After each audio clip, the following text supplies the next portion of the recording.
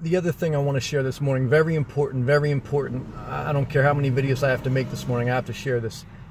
If someone, a family member, a friend, asks you to meet up, but you haven't done the routine that structures your day and brings peace to your mind, don't meet up with them. Meaning, if somebody says, oh, meet me here, let's do this, or can you hang out?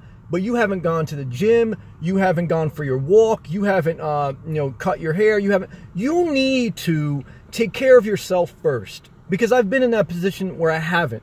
If you go meet up with that person, family member or friend, doesn't matter, and you haven't taken care of yourself doing the things you need to do to put yourself at peace, you're going to spend that whole time with them in resentment and anxiety, and you're going to be mad at them.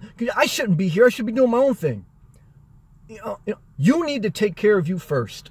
Walk, work out, cut your hair, whatever you do, take care of you, then meet up with them.